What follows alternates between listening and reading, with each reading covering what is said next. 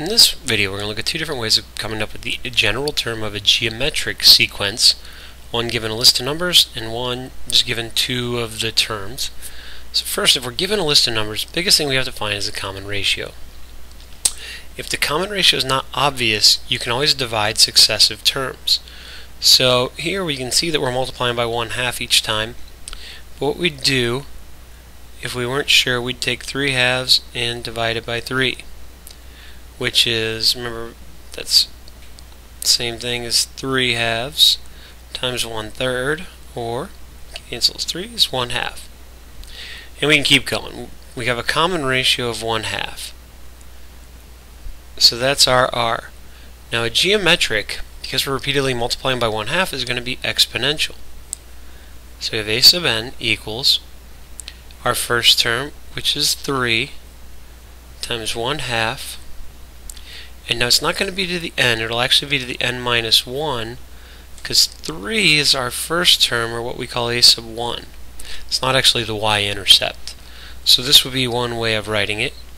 Or, by properties of exponents, we could actually kind of back this up one. It would be 3 times 1/2 to the n times 1/2 to the negative 1. 1/2 to the negative 1 is 2, so 6 times 1/2 to the n is the other way you might see this one written. Now if all we're given is 2 points, we can think of these as if they were exactly that, points 3, 5 and 7, 80. So we want the exponential function going through these 2 points.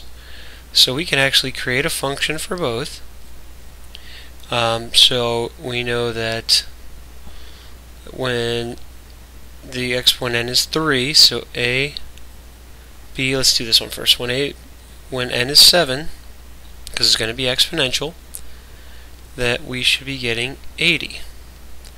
And when n is 3, we should be getting 5.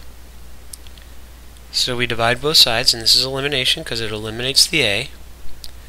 Property of exponents here gives us b to the 4th equals 16, which is 2 to the 4th. So our base in this case is 2. And the other thing we need is our a. We can plug it into either one to get our a. So we know that a times 2 cubed is equal to 5.